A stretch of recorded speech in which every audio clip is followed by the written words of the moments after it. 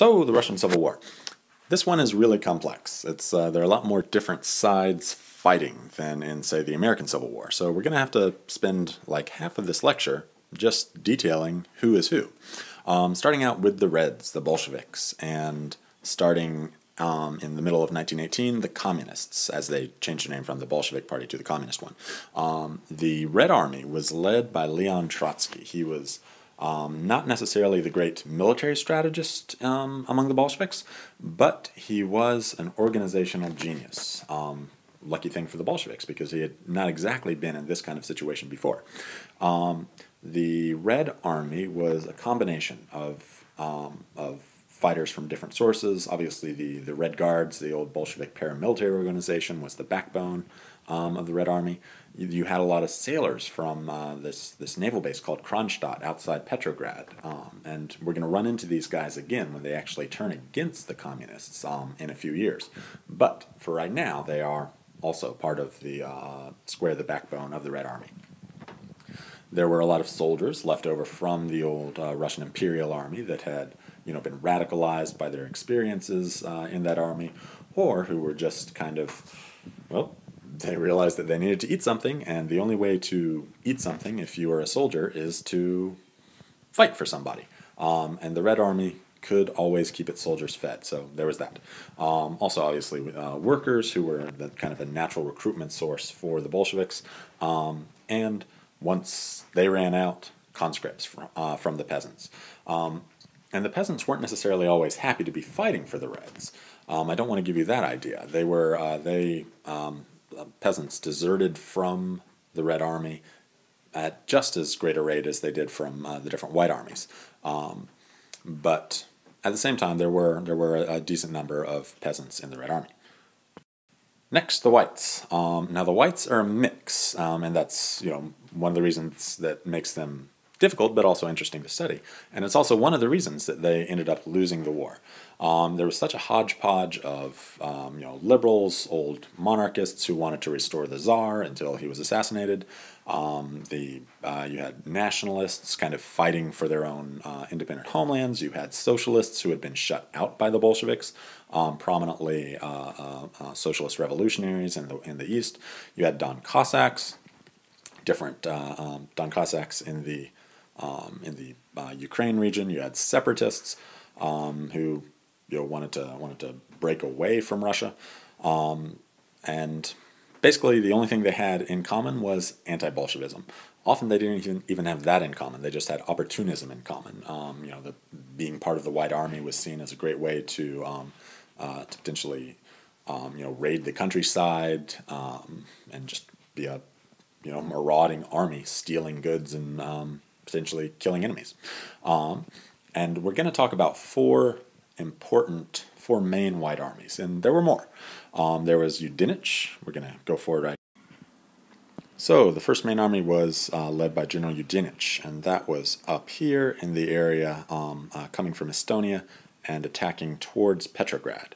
You also had the Southern Volunteer Army, which was based mostly in the Ukraine, around this area, and it was on and off allied with different Cossack regiments. You had the Komuch, which is short for the Committee of whatever Uch stands for, I do not know, but it is made up of a lot of the kind of moderate former members of the Constituent Assembly, and they made a headquarters in Samara. However, they were a little bit too moderate to really do much, and the Bolsheviks handled them fairly easily. But they did have enough serious politicians that they could legitimately claim to be the real government of Russia during this time period.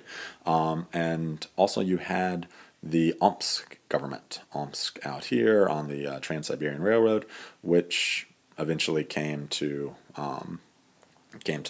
rule most of Siberia. You had a different group. You had the Greens, and the Greens are mostly peasant armies.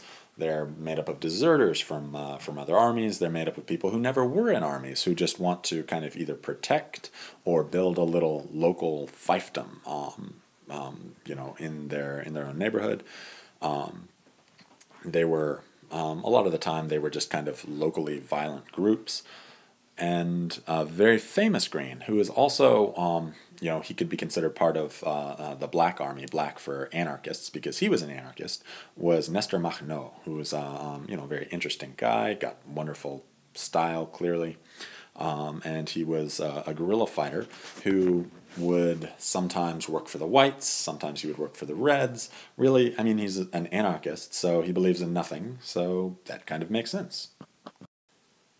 And here's where it starts to get increasingly weird. You had the Czech Legion, which is just about my favorite of all of these different groups, and this is complicated, but they were some hardened soldiers who had been fighting for the Austro-Hungarian Empire during World War I, but they either deserted to join their fellow Slavs on the Russian side, or they were captured and taken prisoner.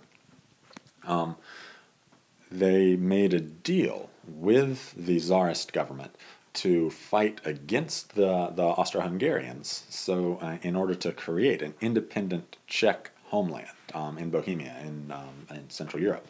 But the problem was, before this could happen, you had the twin revolutions of 1917, and so the Czech Legion was just kind of stranded out in Siberia.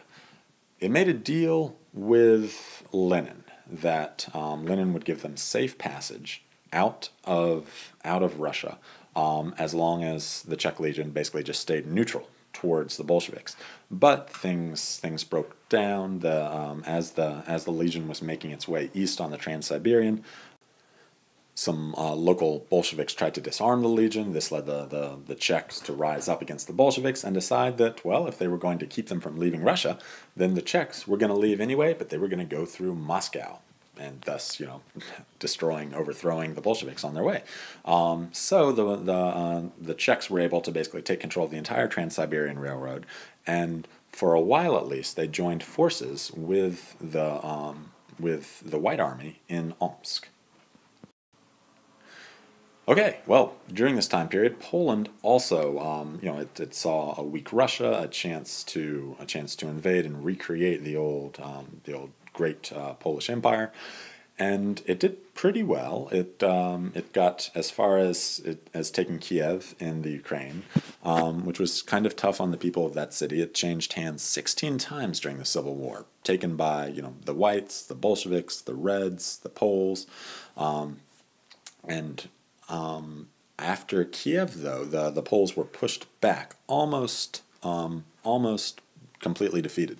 But they made a stand at the gates of Warsaw, and it's very, seen as very, very important, especially in Poland, as the time that Poland saved Europe from Bolshevik communist revolution. The Russians had kind of overextended themselves in their attempt to do just that, to export revolution to Poland and then on to Germany. But in the end, Poland kind of pushed the communists back, at least halfway between Kiev and Warsaw, and Poland got a good deal of territory back.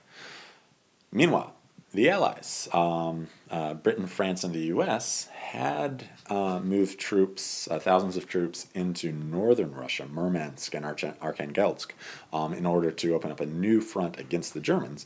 But then, once again, the Second Revolution happened. The Bolsheviks got out of the war. So at that point, the Allies basically just started guarding the supplies and the territory there in the port, just to keep it from falling into either German or communist hands.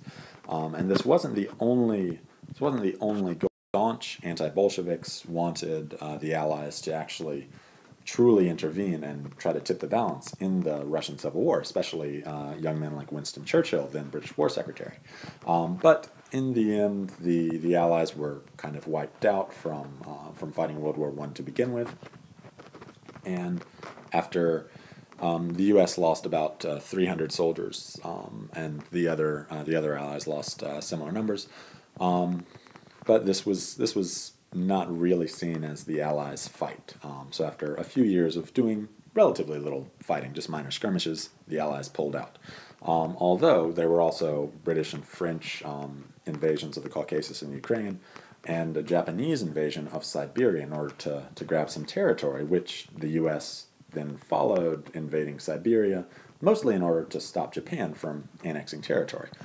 So you can pat yourself on the back if you're an American listening to this. Your great-grandfathers did a pretty good job defending Russian territory.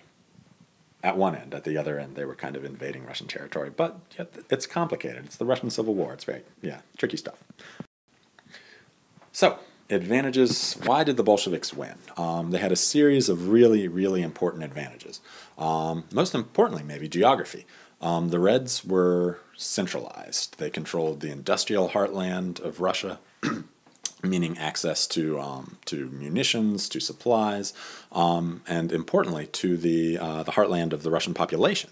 So even if they had trouble, say, keeping their conscripts or their workers or their peasants in the army, in the Red Army, they just had access to a lot more of them than the Whites did. So the Reds had numerical advantages a lot of the time.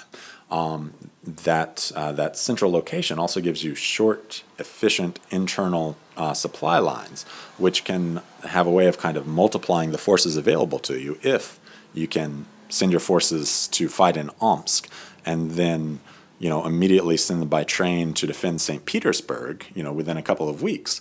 That gives you an effective fighting force of a lot more, because there was no way that, say, the Whites in Omsk could transport men to the Whites outside Petrograd. That's just not going to work.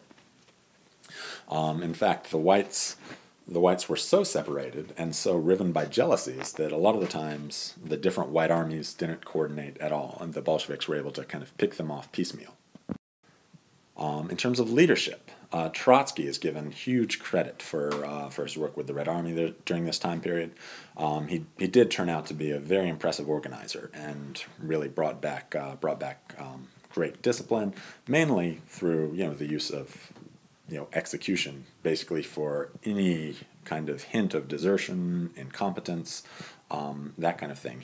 Trotsky assigned political commissars who were fanatical Bolsheviks, armed with machine guns, of course, to every small Russian unit, with the orders that the political commissar, would stand behind the unit as it moved forward, and if any of the Red soldiers tried to retreat or turn back, the commissar would just immediately machine gun them, and that definitely has a way of kind of urging people forward. Trotsky famously explained that it was basically, historically, had been the duty of army leaders to create a situation where behind one's troops there was the absolute reality of death, but before them there was only a possibility of death, so that the troops would move towards the possibility and away from the absolute absolute death at the hands of the commissars. Turned out to be pretty good advice on a practical level. Trotsky himself, very brave. He and his band of men in his armored train would go to the front wherever they were most needed, with a train bristling with guns and armor on the one hand, and also filled with propagandists, with equipment, with supplies, weapons. And so Trotsky's appearance anywhere would instantly raise the morale and the fighting ability of the Red Army in that area. This was definitely kind of a contrast with the White Army officers, who half the time, those in Omsk, for instance, were so corrupt and indifferent to their real duties that they spent their times in brothels, in a haze of alcohol and cocaine, really not doing very impressive fighting. Trotsky, another important thing Trotsky did was building up the officer corps of the Red Army by allowing former Tsarist officers who were capable back into the mix, and obviously he assigned them commissars to make sure that they were not sabotaging the Red Army and that they were reliable. But Trotsky thought that competence was far more important than ideology.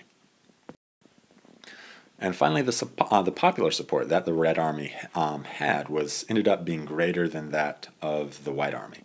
The Reds were able to present themselves as the only real patriots because they were expelling the evil foreign capitalists from northern Russia, from western Russia. Oh, I forgot to admit to mention that the Germans had also invaded southwest Russia again. So there was that. Whereas the whites were allied in a lot of ways with the U.S., Britain, and France. The whites also were kind of alienated the peasants and workers by insisting that the gains of the revolution would be reversed once the whites took control of the country. Which, it's hard to convince a peasant that you've conscripted into your army to keep fighting for you, if he knows that if he wins, all that will happen was you'll take his land away from you. So that presented the whites another kind of self-inflicted problem. Finally, the whites refused to grant their potential allies among ethnic minorities any kind of consolation prizes, independence, autonomy, that sort of thing. For instance, the Don Cossacks were willing to fight with the whites, but only to the extent that they were granted autonomy and independence in some kind of future state. But the Southern Volunteer Army would refuse to promise them independence in the future. So the Cossacks, as often as not, would fight against the whites as they would fight against the Reds. So those are major advantages of the Red Army, and there's an economic and a political side as well as a military side to the Red victory during the Civil War.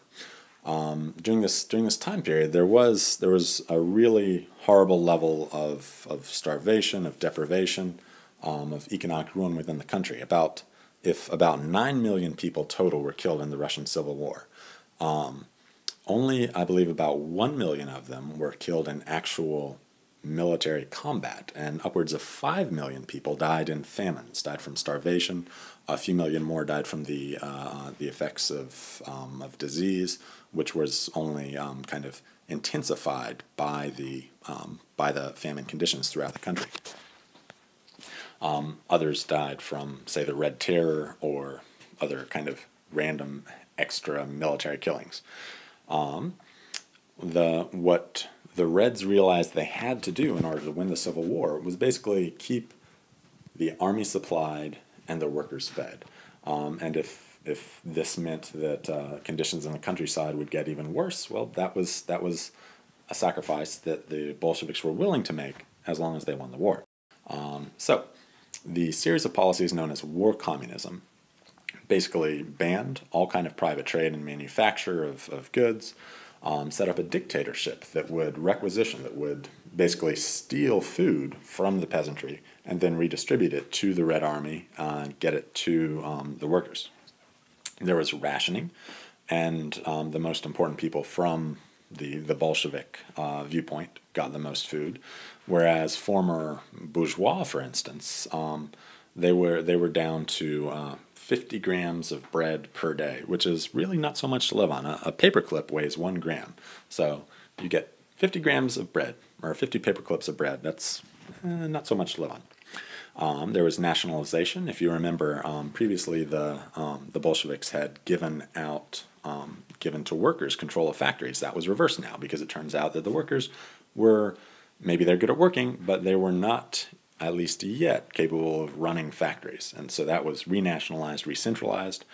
And all in all, this created, great distress, great hardship among the population. There was, starvation in the cities, in the countryside. The peasants resisted mightily the requisitions of grains. Often the Bolshevik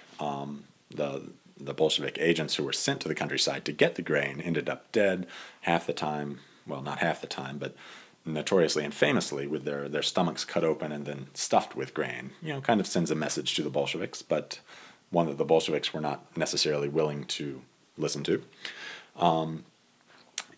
And let's see, it did, however, the Bolsheviks, even despite the misery that war communism kind of created, the Bolsheviks were willing to go along with it because not only did it kind of continue to undercut the capitalist economy, it also allowed them to kind of take aim against internal enemies, people like the kulaks, if you remember, the kind of more wealthy farmers could be basically just hauled away and either shot or sent to a work camp, basically arbitrarily. Now, it's not to say that the war communism was entirely successful at, say, getting rid of private trade. There was a huge black market that sprang up, made up of people trying to supply grain to cities, goods to the peasantry. But the Bolsheviks fought against this tooth and nail. At the same time, without that, there would have been even higher levels of starvation. So, for the Bolsheviks, it was necessary for the black market to exist, even if it was ideologically inconvenient or inconsistent. Now, to enforce this, the Bolsheviks launched what was called the Red Terror. If you remember, the Cheka, which is the Bolshevik secret police, had previously been formed, and so after an assassination attempt on Lenin by, I believe, a disgruntled leftist socialist revolutionary, the Cheka launched the Red Terror.